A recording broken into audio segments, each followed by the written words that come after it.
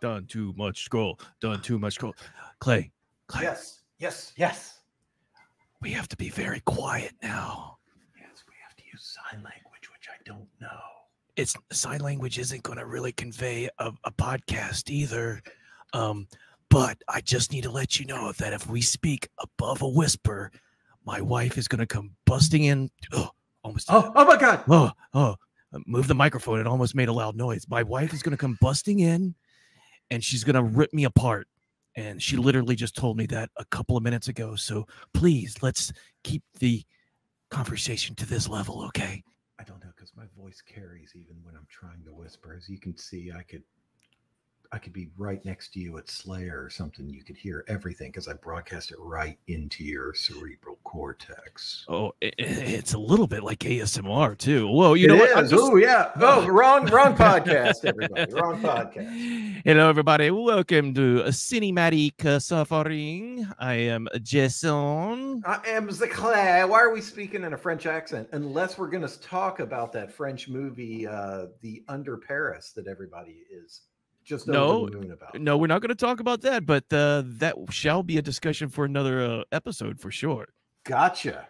In this episode, we are going to discuss a little movie, a prequel, if you would like, called A Quiet Place, Day One. Day One, yes. It's a very small film that's playing in every theater hour on the hour the past weekend, and we both caught it along with, I'm sure, millions of other people.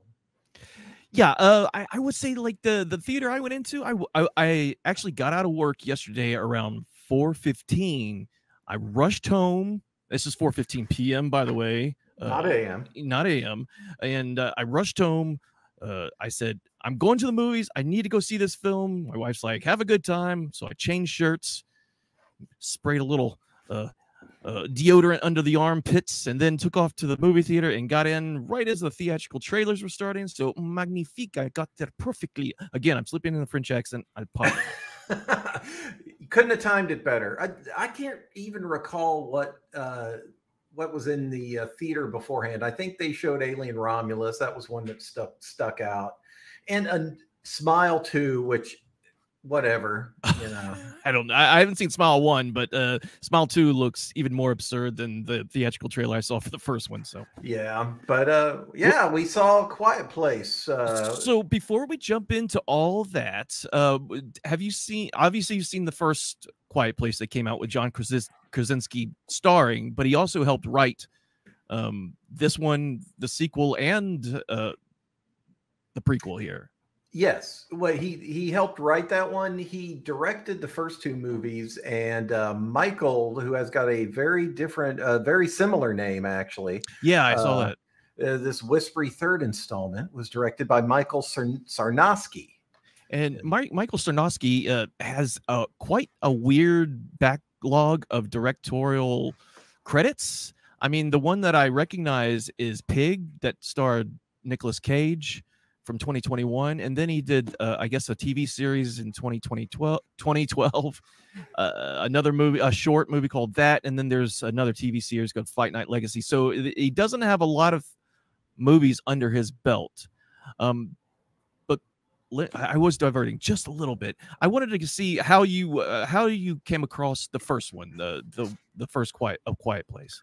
It was just so in the zeitgeist. Everybody was kind of talking about it, or at least they were on social media. It seemed to have make a pretty big splash there.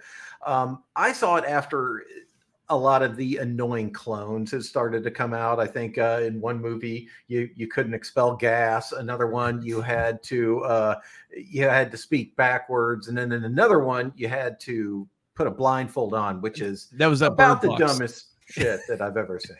Yeah, that was Bird Box for sure. There's also the one where the blind man owns a house, and these kids break in and they just get trapped in there, and he's blind, but he's managing to trap them and kill them all. Don't Breathe. That was Don't Fede Breathe. Alvarez. Yeah, which I enjoyed. I like that one a lot. Yeah. So yeah, A Quiet Place for me. I remember when it came out in the theaters. My wife actually went to go see it before I did. I think it was just one of those days she was bored. I was at work, and she go, "Oh, I went and saw A Quiet Place. It was really good. You got to see it." And I'm like, "Okay," but I didn't see it until it came out in streaming. And when I saw it, I was like, "Wow, this is a really, really good movie." And I thought, John Krasinski. I've always liked John Krasinski. Of course, we know him from The Office, but his roles are like in Jack Ryan and his other little guest starring appearances have always been great. So I really enjoyed to see him dipping his toes into the horror genre and giving it his go. Yeah, and I love that first movie too. The second one, I didn't hate it at all. It's for some reason it just didn't leave an impression like the first one did. Yeah. I guess he was kind of the heart and soul of that movie. He has such an amazing amount of charisma. His interaction with his deaf daughter was really classic. There were some really good moments in that movie. One part that stood out for me is when he's telling her, like, I'm trying my best to get you. What was he trying to? He was trying to get her an ear or a hearing aid. He's struggling with the battery, and watching that moment of a struggling father wanting to give his daughter exactly what she needed and falling short was stuck with me. Yeah, it had great character building and great characters all around that were just so in depth and that you just loved. And I guess I'll preface this with day one here. We may be jumping into spoiler territory. We can't guarantee that we're not going to reveal any spoilers. So if you haven't watched it, listener, viewer, beware. With that said, let's go ahead and jump into A Quiet Place day one. Hell yeah, let's do it. Where's my notes? Oh, I'm panicking. Where's my notes? All right. So like, I didn't know. Does the cat die? That's the pressing question. Does it die? It gets messily eaten in the first 5 Right. minutes, Just you see this cat in the beginning, just gets ripped apart. You hear it shrieking, and it was horrible. No, there's I didn't know what to expect from day one. To be honest with you, I thought it was going to suffer from prequelitis. That a lot of movies who try to go down this road suffer from. I thought, as a standalone movie that doesn't really connect any way with the first movie and the sequel, that it was really good. I came out of that theater thoroughly impressed and enjoyed what I witnessed and watched. And there were even some moments in this movie that caught me in the feels. I remember sitting in the theater just yesterday and feeling some tears kind of brim up, yeah. It was great. Yeah, it was fantastic. Lupita Nyong'o she deserves her Oscar. She's such a good actor. I'm blanking on. I should really keep my notes open right here. It would be a great way. Joseph Quinn plays Eric, who's her sidekick, who we all know as Eddie from the Stranger Things show. And I didn't realize that was him. Yeah, he was okay. He was great, and he was great in that. He was really good in this. He was you kind of know it going into it. He's going to kind of be the sidekick. He's her, he's her counterpoint. But right from the get-go, when they show you New York and we meet our lead character who's dying of terminal cancer or some terminal disease that we find out, and she's. Part of her hospice situation is that they have therapy animals, and that's where we meet Frodo the cat. All right, and the thing about Frodo the cat is, Frodo is another character in this story that you love and you get to be close to, and the whole time you're thinking, please don't kill this fucking cat.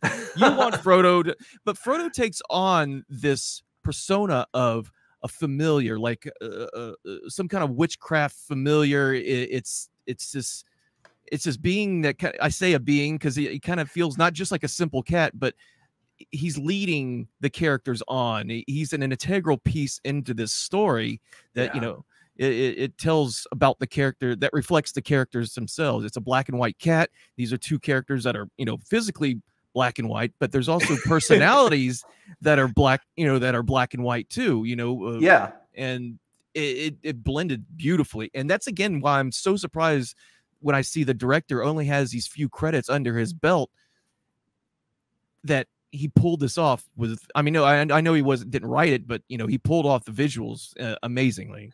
Yeah, and I mean, I think that I think he had the benefit of having some really strong actors to work with. Everybody, in front of the camera really knew what they were doing, especially, well, even the co-stars. You've got like some big recognizable faces as just a lot of the extras in the movie. But yeah, the way it was paced, the way they let you know the characters, they introduce them in a way that's immediately you can relate to, you can empathize with, and they could have, done the whole terminal patient thing with too heavy a hand, and they managed to avoid that too. It was really hard not to love this movie. Yeah, and I would say that there's a part in the beginning where you're seeing these characters interact with each other, and then the hospice situation that our lead actor is in. What did she play? What was her name? Samira. Sam, yeah. Sam. That it felt like that. Now I'm not an expert on hospice situations, not hostage situations, which I am. Yeah, neither. Oh yeah, plenty of those. I mean, I've negotiated 100 of those. All of them failed, but when it comes to hospice situations, it felt like they're in kind of like prison mode. Like, no, you can't do this. You can't go get pizza in Harlem. And I was just thinking, well, wait a minute. She's dying of cancer. You think I'm a grown adult. I'm going to die. I'm going to go get my pizza and I'll meet you back at the hospice. It felt like, no, get on the bus. You're going to go do this. And I was like, okay, now I'm going to go across the bridge. I'll get an Uber there. I don't like, I got terminal cancer. I'm not disabled. I'm not bedridden. Just let me have. It's funny you say that, because I was kind of wondering the same thing for a second. It's like, why she kind of got this semi-confrontational relationship with the nurse, and they were kind of just showing us who she is. She's a little bit grumpy. She's dying. I'm sure we all going to be pretty grumpy about that time. Yeah. I had no qualms with what her feelings were. I was just wondering why they felt they needed to restrict her from doing certain things. It's like, dude, she knows she's at the end. She can do anything she wants. She can smoke crack. She can have a huge round pizza and just shove it in her gullet at once. I'm gonna gag myself on this pizza while I take deep lung busters of cocaine. And that's how I want to go out. I think that was that motivation that we see in her, because it is such a dismal outlook for her, and that we know that the world is gone to shit immediately, and it's like, well, what does she want to do now? She really has no place in this new world, because she knows she'll become a burden if she has to be taken in by anybody, that she will eventually just pass on. So I was left in that mental journey with her as she tried to pursue this her goal of getting this last piece of pizza from her favorite pizza place in Harlem. Yeah, and it was wild. Like in the very beginning, there were multiple opportunities for the cat to just be gone forever, and he finds his way back to his people, which was you could forgive it. It didn't take you out of the movie, but there's a little suspension of disbelief you have to throw in there about the cat. Obviously this cat is beyond a regular cat. They really established this is a cat that has smarts. It knows where it wants to go, and it's like I said, it's like a guiding force. So I was willing to accept that. In my version of the movie, it would have gotten its tail bitten off by one of the creatures, and then you just see a scene where it's tying its own sutures and cutting the cord with its teeth, and then it fashions a crude bayonet to go to battle with the face smashers or whatever. You see its paws come up with a red bandana, starts tying her on his ears. No, yeah. So there's another thing that stood out to me after the entire movie was over, when you see what's happening at the beginning. So in I don't know if they explained it in the sequel about what these creatures are, where they come from. It doesn't really matter, though. No, if you're looking for some deep exploration of the plot, not the plot, but of the like the lore of the movie, they don't give it to you. It's almost and the movie unapologetically makes it secondary. But I do have theories, which we'll get into later. But I do have theories about what's going on with all that. Okay. So yeah, definitely make a note of that, and we want to come back. So I was thinking, and again, I know I bust on the Terrifier films like crazy every opportunity. And my disgust of my disgust, my mehness when it comes to Art the Clown, where this is another situation where we know what these things are. Well, we know where they come from. It looks like an asteroid. It was almost like a War of the Worlds. These things are just coming out of the sky, barreling into the earth, and boom, out comes these alien beings who are just, I guess, hell-bent on destroying or wiping out the planet. You know, whether that's through any kind of intellectual instinct on their own, or maybe through some hive mind thing. You know, we don't know that, but we do know where they come from, and what they're doing specifically is just killing anything that makes a sound. When you go to Art, you've got all these people running around. He's got no motivation. We don't know where he comes from. We don't know why he's exactly doing this. So to me, all the killing seems senseless. But in this movie, all the killing makes sense. So yeah, I want to try to make a point to compare every fucking movie I watched to Terrifier, by the way. So don't get too tired of it. Yeah, I mean, it's well, and I don't think that they have any malice. They're just mean creatures. They just seem like completely feral, flesh shredding monsters. It'd be like if a lion had absolutely no smarts or empathy or even kind of self-awareness. Is just an eating machine. It's kind of a shark on legs. You know, aesthetically, they don't do much for me, honestly, just because they look kind of cool, but they look very derivative too. It looks like they just took the Demogorgon's head and put it on the Cloverfield monster's body. So they got these long shanks, and they scuttle around in a way that's kind of scary, and you know that they're gonna eat your face. But no, I agree. The look of them didn't really impress me. I was glad there was certain thing. There's a point in day one here where the mouth opens, and our Eric is like right next to the face, and you see the vocalization of the vocal cords, I guess, inside this thing. And it was really cool. Like the way they depicted it. It was dark enough and well lit enough that you knew it was CGI, but you knew it looked real enough. So it was really cool feature. Yeah, it's like a micro shot of a vocal cord or something. Like, people, they do those macro shots. It was much like the other two. It was a very human centric movie. It was a story about what you do with your final days and who you protect. Like what's your goal if you know that you have a very short amount of time to get there. Like what would that do to you? Like what decisions would you make? So there's also like a lot of there were several moral quandaries that they proposed to the audience. When you see they're all in the theater at the beginning, and our actor, what is his name? Henry Digimon Honsu, I think that's his name. They're all on the rooftops. They're watching the destruction of the city, and this guy comes up and he just starts saying, "We're all gonna," and he's like yelling, and then Henry just places his hand over this guy's head, and he's like, "Shh, shh," like, be quiet, be quiet, be quiet. And I'm thinking, there's nothing he can do. If he takes his hand off this guy, he's going to keep screaming. If he doesn't, he's probably going to accidentally kill the guy.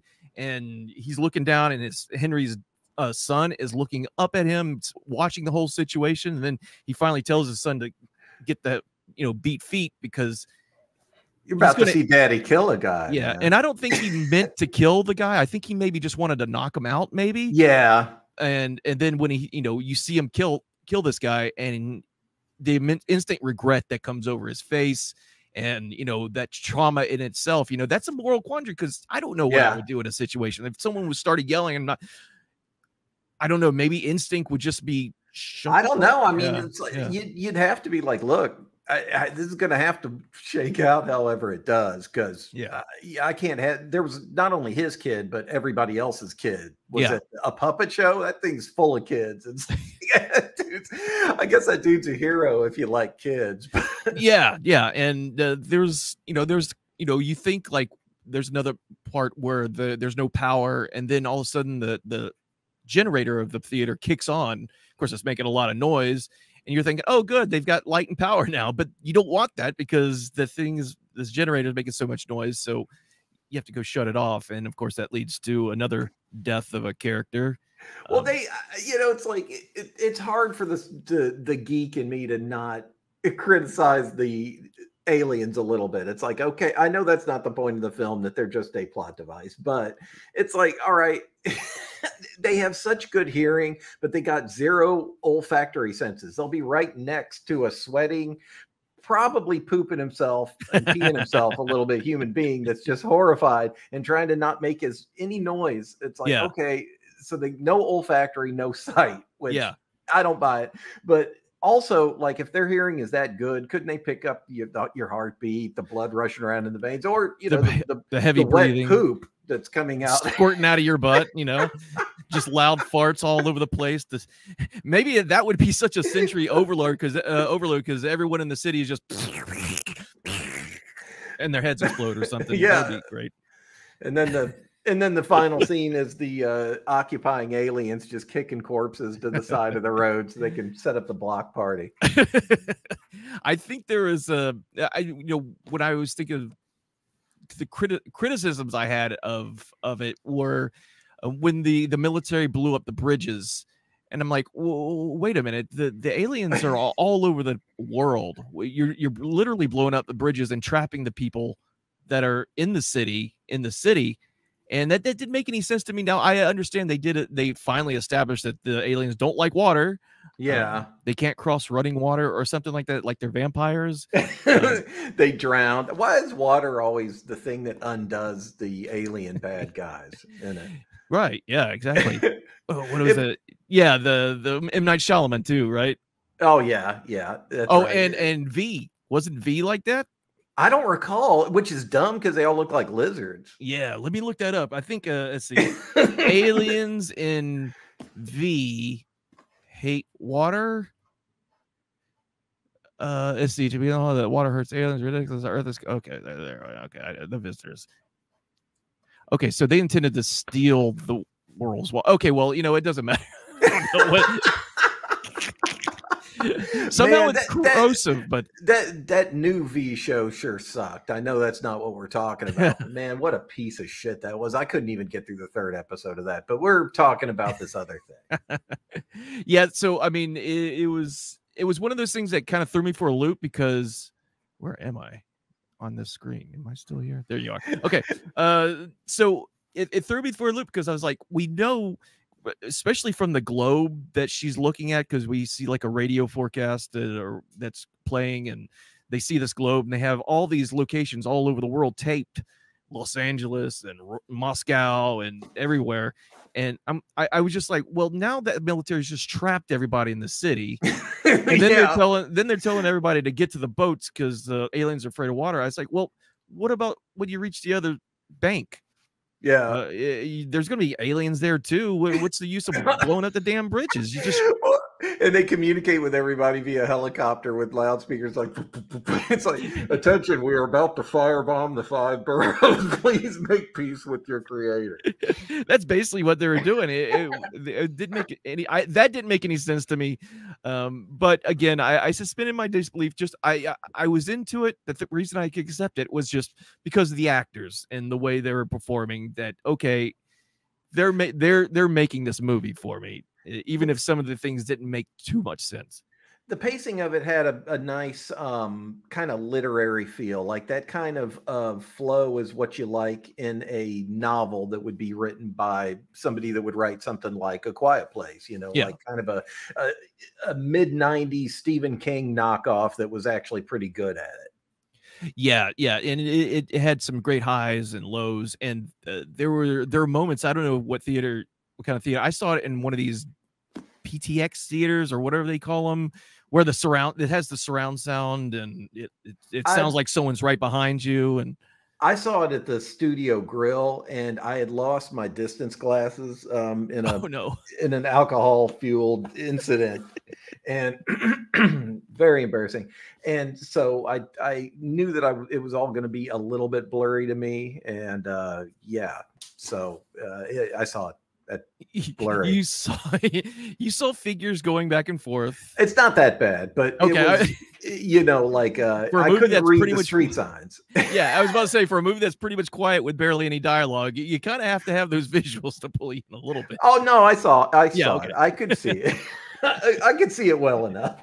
No, I made sure to have my far sight glasses on, but it was really cool that I loved hearing the voices from behind. Hey, and Yeah. I don't go to the theaters that much experience that. I did that with Furiosa just to get that experience, but with I'd like to see it like you saw it though. yeah, That surround sound would have been cool. yeah, it was really fun. And then when the aliens are on their stampede chasing those helicopters, and you feel the rumble in the theaters, like whoa, and it's like shaking you. It's like Jesus Christ, dude! It's like a herd of dinosaurs going by you.